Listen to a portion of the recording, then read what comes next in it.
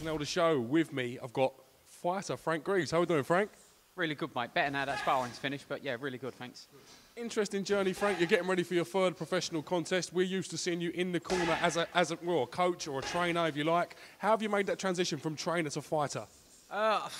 Exactly, I couldn't tell you. It's just one of these things that sort of morphed over the years. I thought about doing it years and years ago and never got round to it. Was too busy with training fighters. I had a few retirements, a few injuries. Got a bit more time on my hands and thought better now rather than wait until I'm 40, 41, 42 and say, I could have done it. Get in and do it. Life's too short for talking about it. How are you finding it so far? It's tough. It's tough. Obviously, at my age, the aches and pains that, you know, it's hard. The training's tough. The lifestyle I love. I've lost weight. I'm sleeping better. I'm eating better. I'm looking after myself. No booze. I love the lifestyle. I just wish I was 10 years younger.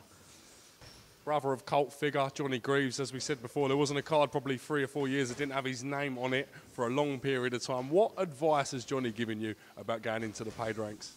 Duck.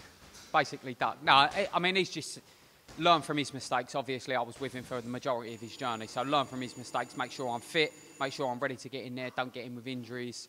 Just play it sensible, you know. I'm fighting in the away corner.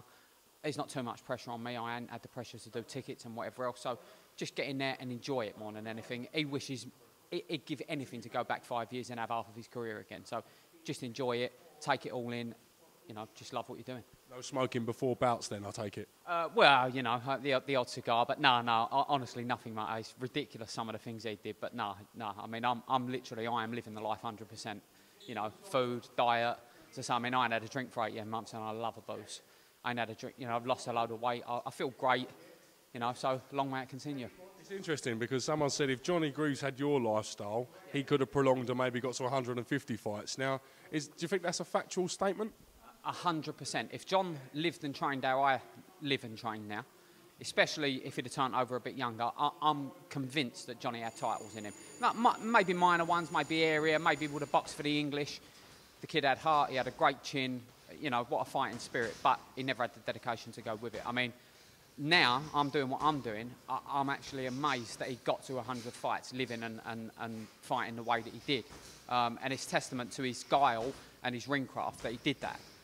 You know, because I certainly couldn't do it. It's tough enough as it is, and I'm living it. I'm training twice a day. I'm eating right, as I say. So Harry did what he did is amazing as far as I'm concerned. I mean, you train with Ian Burbage. He's now officially your trainer. Any aspirations of getting Ian Burbage to put the gloves on and getting him that side of the canvas, so to speak? I keep trying to talk him into a spar, but obviously he's taught me everything he knows. So you know, he knows it. He knows how it's going to go. But no, Ian's absolutely great. I think boxing philosophy-wise, we're on the same page. You know, we read a fight pretty similar.